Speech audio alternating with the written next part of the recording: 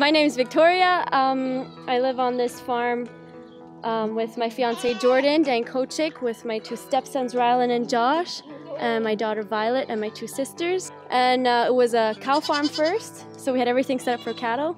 And we decided very spontaneously to get into goats. So now we have about 200 mamas and 200 babies.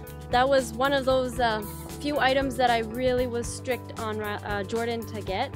Because he says, oh, we don't need the scale, no, we don't need it, it's not necessary. When do you ever need to weigh an animal? But I was like, no, my parents growing up with those sheep, I know that we need a scale. And we never regretted the buy. Because you kind of really always want to check up on your flock when you weigh them at 50 days or 100 days. You kind of know if they need better feed, or if something's up, or if you're going good. And when you're selling them, you need a scale, always. I really like it. I like that you can stand in the back, you can open up the gate right from the back, you can let them out, you don't have to walk in front and latch it open.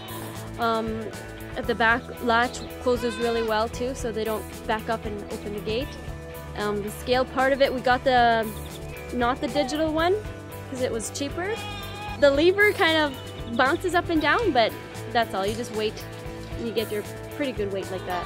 Because they'll go in the front and they'll go in the back and they'll go in the front, and that's how you don't get a good weight. But you just kind of wait for it, and you get pretty good at seeing when the needle kind of where it middles out. Yeah, and then you get your weight. I like the grate. Previously I worked with a wooden one, and it would get full of it would fill up with poop faster and straw. So this way most of it falls through right away. And also if you get a snow load in there, it's easier to take out. It's pretty good.